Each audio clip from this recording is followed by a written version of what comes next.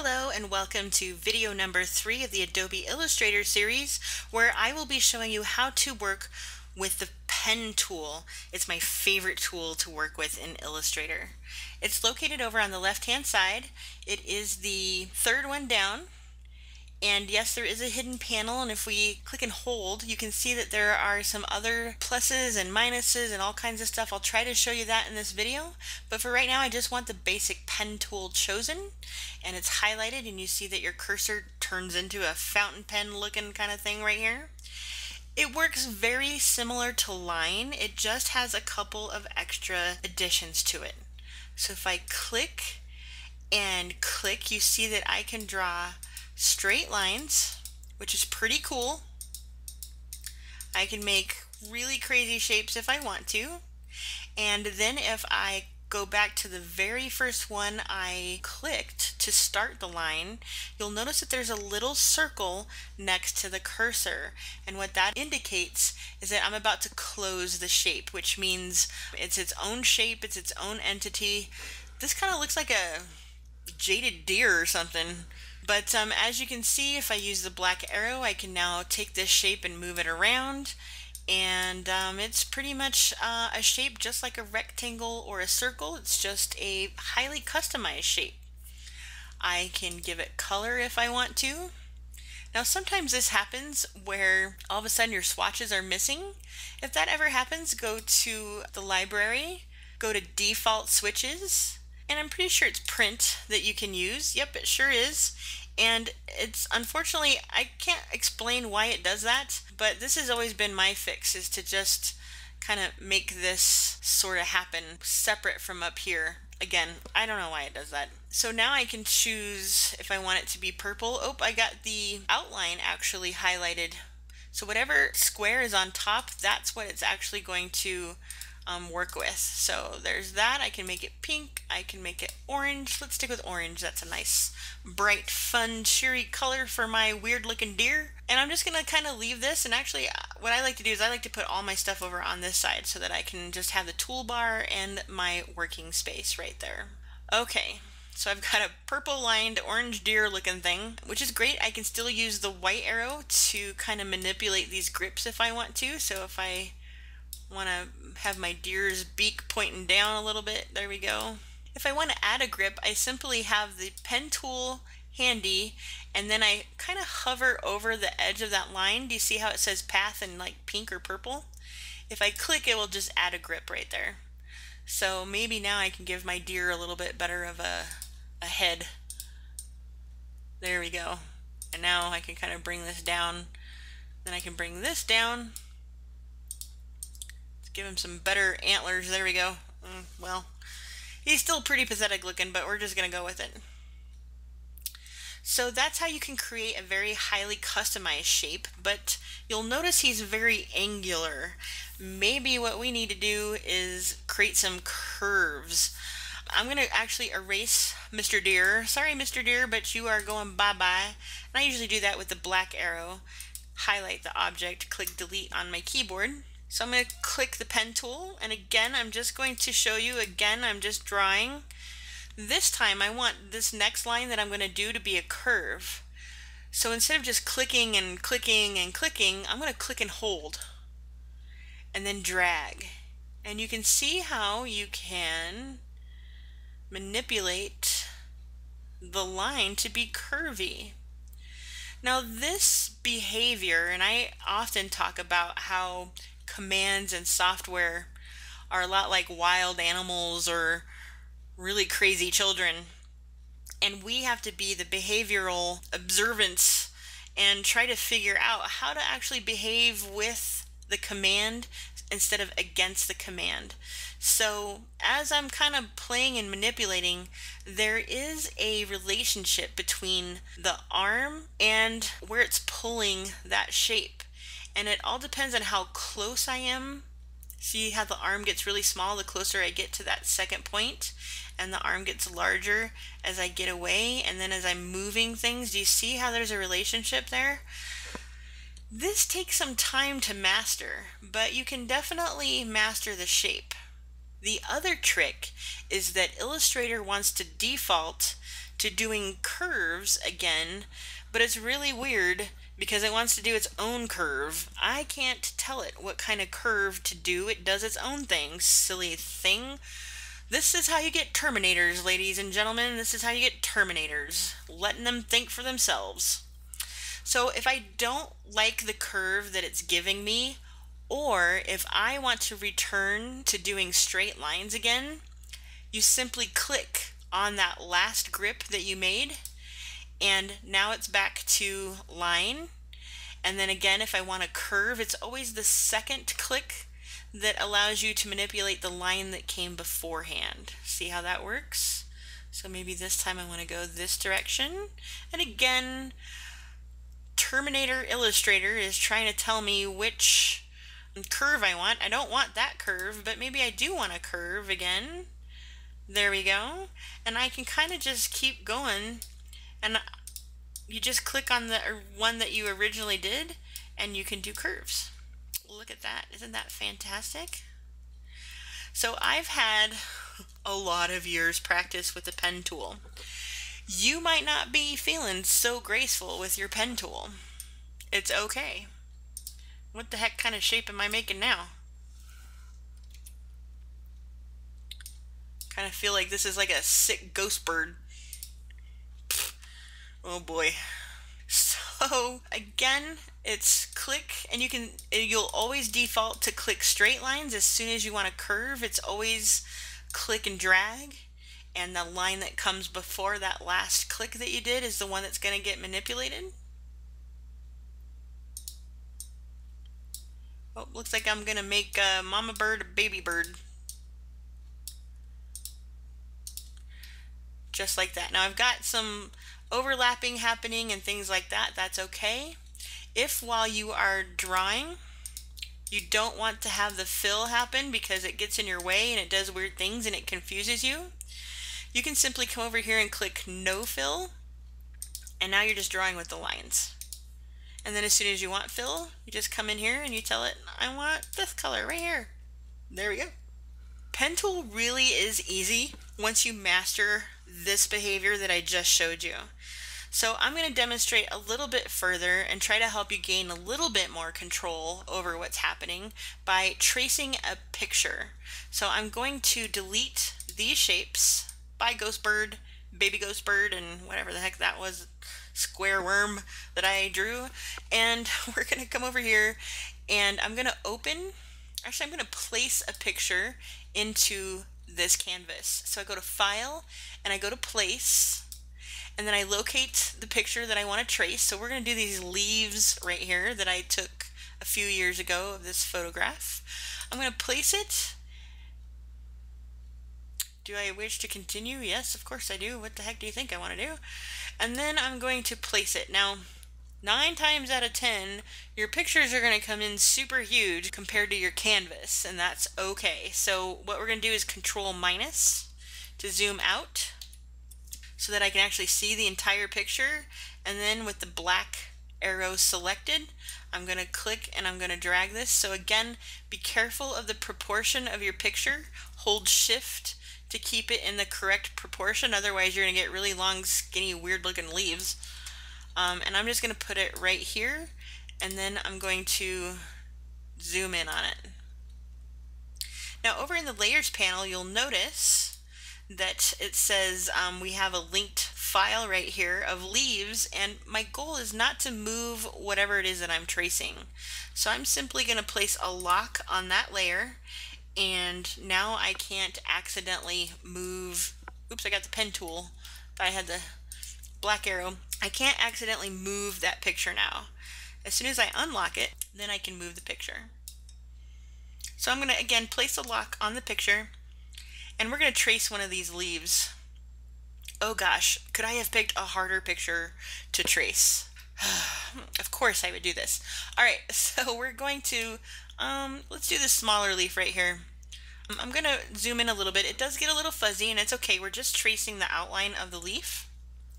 I'm going to grab my handy dandy pen tool, and I'm going to start right here, and I notice that this is kind of a curve right here, and my goal is to try and get not like 100 little curves, but one nice big flowing curve. And so you kind of have to analyze it a little bit. Where's a good place to stop? But I kind of feel like right here, there's a nice curve right here. So I'm actually going to end it right here. And then I'm going to click and drag so that I can actually figure out a way to find that happening. So right now I've got a green and purple, and that's not working with me. So I'm going to do a no, and then on here I'm going to turn it to black by doing an RGB of 0, 0. And I'm also, it's pretty thick, but I can't really manipulate the size of that right now while I'm drawing, so I'm just going to leave it for now. And then I'm going to keep drawing. So right now you can see that Illustrator's trying to be a Terminator and decide for itself what kind of curve come next, and I don't want it to decide. I want to decide myself. I'm in charge, Illustrator. So I'm going to click on that grip that I just did, and it's kind of hard to see, but it actually might be a little bit more of an angle right here. So I'm just going to do a straight line, and then if I want a curve, kind of like this, and another curve, and it's, you don't have to get like picture perfect with it. Now what happened here is I thought I clicked on that previous grip and I didn't. So I'm going to Control Z, and you have to be careful of what you click on, so make sure that you're clicking on the right thing. Oh gosh darn it. There we go. So when I do shapes like this, I pretty much always click on the grip that I just started so that I can kind of start fresh and clean, and I can decide if I want a straight arrow, straight line, or if I want to do a little curve to it. So again, I've been working with this tool for a really long time. I'm probably making it a lot easier looking than what you're experiencing, and that's okay. I can't tell you how frustrated I was with the pen tool when I first started learning it. But with the practice and understanding how it behaves, you can actually master it pretty quickly. Practice time and just having the passion to get it traced. So I'm going to go super fast, and I'm not going to like fully trace every single line. You can decide if you want to trace every single curve or if you just kind of want to do a general idea. I like the general idea kind of thing. Don't have to be perfect, at least not in this example.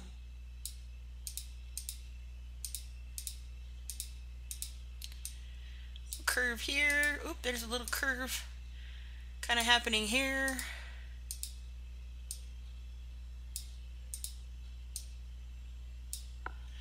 And there I have my leaf traced. Pause the video if you need to finish tracing, but I'm going to go ahead and move on with the rest of this. So I can actually now take the black arrow and highlight it, and I can now give it a fill. So again, the stupid brushes are missing, so I'm going to come over here and choose the green that I want for the fill. Nope, it's doing the border. So I just double click to get it to, or actually you can click default too, and it'll bring it back to like white and black. And then you can come over here and choose that you want a green leaf, and maybe I don't want that thick of a border. So I'm going to do 0.25 to kind of thin it up a little bit. And there we have a little leaf graphic. So we are good to go. I'm going to Control minus out, and then I'm going to kind of move it out so that you can see what it's doing. Maybe make it a little bigger. And maybe this is the start of a logo that I want to work on. You just never know what you're going to do with shapes that you can trace or come up with on your own.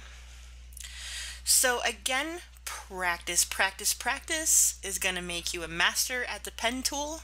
It is not something that comes natural when you first start working with it. It's a kind of a strange feeling, but eventually that strange feeling becomes natural. So don't beat yourself up if you're not getting it right away. Practice, practice, practice, and you'll see that you're starting to become an expert in no time. Before I go, I do want to just show you real briefly what those other things of the pen tool were. So like if you wanted to add an anchor point, you can click on that and add an anchor point instead of just the pen tool. And of course, if you want to delete an anchor point, you can choose that option. And you can delete any of these that you wish. So maybe I don't want that one there. Maybe I don't want that one. Or that makes the leaf look kind of ugly. I'm going to Control Z. But that just gives you a basic understanding of how to manipulate the shapes and how to do with it what you want. So that's the pen tool in a nutshell. It's very natural to feel like it's frustrating or it's weird to work with. But if you practice, practice, practice, you're going to be an expert at it at no time.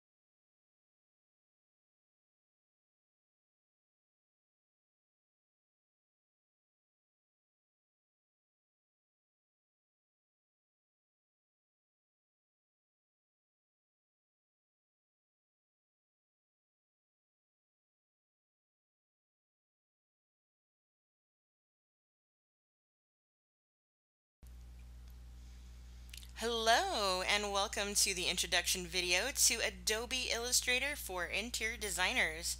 My name is JR. I'm going to be your guide through this amazing world that is Adobe Illustrator. Out of all the Adobe products, Illustrator is definitely my favorite, and I hope to show you some tricks that'll make it your favorite too. I also want to remind the viewing audience that this series teaches Illustrator in ways that interior design students may find handy. There are a lot of ways to go about using Illustrator. My methodology is what I'm going to be showing you in this series, so it may or may not be the best methodology for you. I'm a big promoter of finding what works best for you, so if mine doesn't work, there are, I'm sure, a lot of series out there that might work better for you. But I do try to break down Illustrator into easy to follow steps, so even if you're not an interior design student, you should still be able to follow along with ease and grace. Just remember, design software is not always the easiest to learn, so be kind to yourself through the learning process. And know that if you do feel frustrated at any point, then you are human. And everyone who has ever done anything great with design software has felt frustrated at some point. So you're really in good hands if you do. Well, let's get started, shall we? In this video, I'm going to introduce you to the interface of Illustrator, where to find things, how to kind of work your way through all the different areas on the screen. So the first thing that happens is you open Illustrator, and this is probably something that you see on your screen as well. Your first goal is to either create a new project or open a previous project. So over here on the left hand side you see two buttons, create new or open. You can also find this up in the main menu bar, which is what this is at the very top. Under file you should see that there's new and open as well. I'm just going to go ahead and click on the create new button since we haven't really opened or done anything previously in Illustrator. And what happens is this little window pops up. So this is kind of setting up what kind of document that you're going to be working on. So the first thing you want to do is check up at the very top. Are you working on a project for a mobile device? Is it for a website? Are you going to print it? Are you working film or video? Or are you doing art and illustration? Personally, I always choose print. Even if it's for any of the other things, it's just a real basic, easy thing to work with. So the first thing you're going to notice is that it says letter. So these are all the different types of documents that you can work with. It says letter, and it's in a measuring unit called points. Now, I'm an interior designer. I don't understand points. Graphic designers and people who illustrate all the time, they definitely understand that method of measurement. So what I'm going to do is I'm going to come over to the right side and I'm going to choose inches instead of points. Oh, that's so much better because now it's reading 8.5 by 11. Yes, it still reads points over here, but at least I can control like what kind of document that I'm working on. So 8.5 by 11 is a standard American size piece of paper that we work with, so I'm going to keep that. The next thing that you need to look at is, am I working in portrait or landscape? So you can decide which one that you want to work with. Artboards. So you're going to see when we open this document that there's going to be a background and then a white kind of canvas-like area that's where you're going to actually put the things that you create onto, and that's called an artboard. So for right now I'm just going to do one, but there might come a time when you're doing a booklet or a pamphlet or you're trying to create multiple sheets within the document. That is when you would use more than one artboard. Bleed has to do with the printing boundaries. I almost always leave it in zeros.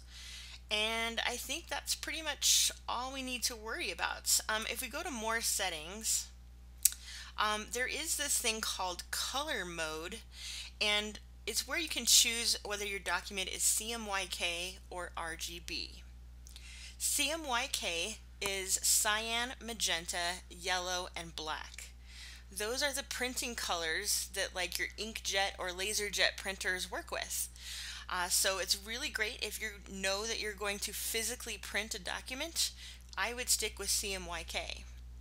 If you know that this is going to be a digital presentation project, it's going to be on a website or PowerPoint or something that's actually viewed on screens, then I would choose the RGB color mode. RGB stands for red, green, blue, which are the colors of light that make up your screen. So there's a little bit of trivia for you. I'm going to keep it at CMYK. Raster effects, so this is 300 ppi. I just usually keep it there. It means pixels per inch, and the more you have, the better quality your photos. So 300 is a really great mode. And then preview mode, we can decide if we want. I honestly don't even know what those are, so I always keep it on default. And I'm going to go ahead and click Create Document, and it takes a second. And here it is. So like I said, what happens is you get this gray background, and then it's like a white piece of paper sitting on top of that gray background. So all the dimensions of the paper that we did in that little Create New Document window box is set up, and we now have an 8.5 by 11 size piece of paper. Any kind of art that you do in Illustrator is going to be done on the white paper, at least if you want it printed. Now you can, of course, always work in the gray area, but if you leave anything in the gray area, it will not print on the document. So that kind of helps you understand. I oftentimes work in the gray and then move it over to the white. It's totally up to you how you want to work it. So I already mentioned the menu bar up above, and this is where you go to save documents up in the file portion of the menu bar. You can print documents from here. In Illustrator, if you want to make a JPEG, a PNG, or a TIFF, you actually have to export it out of Illustrator. In Photoshop, you actually save as, and you can turn it into a JPEG that way. So there's a little bit of a difference between Illustrator and Photoshop in that sense. So just remember, if you want to create a picture file, you always export it, and you always export as. Edit is where you go to copy and paste. You can kind of work with a few different things in Edit. Object is where you can decide like how to transform it, if you need to scale it, rotate it, all that kind of stuff. There's a lot of different commands throughout this whole menu bar. I'm not going to go through all of them. Effect is really fun because you can work with Photoshop effects. You can also stylize, rasterize. Oh my gosh, this is so much terminology that you don't know yet. It's okay, we're going to get you through it. And then of course window. So this is a really great thing to show you if you need to turn on an extra panel that hosts a whole lot of tools, different types of tools that you want to work with. This is what you do. So for instance, if I wanted to open the brush panel, you can see that it opened up a little window. Essentially is what a panel is, but it hosts a whole lot of different tools that you can use to create the lines and shapes that you want to create. I'm just going to simply click close just to close that panel, and I can always reopen it by going back to the window. Right underneath the main menu bar is what I call the options bar.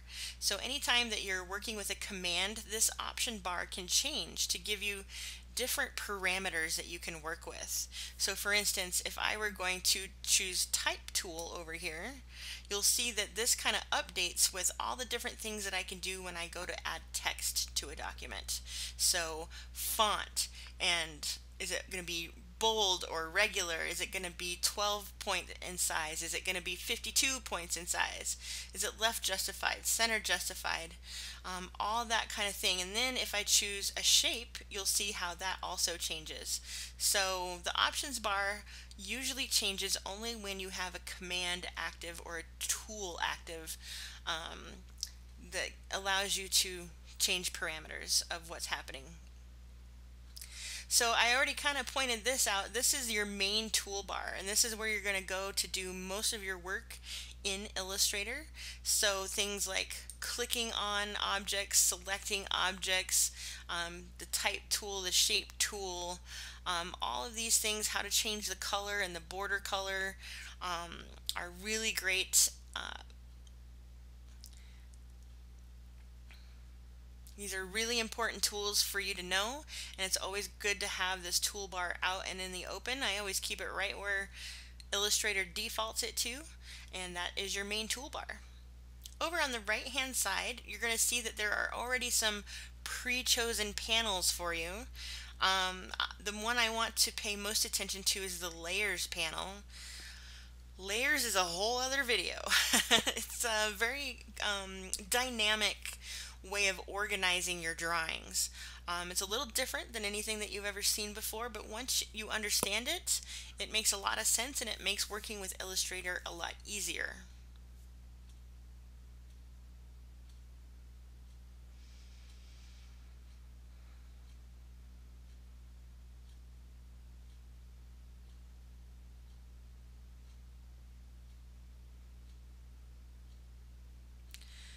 So in a nutshell, this is Adobe Illustrator. The interface, I kind of showed you where to find a few things.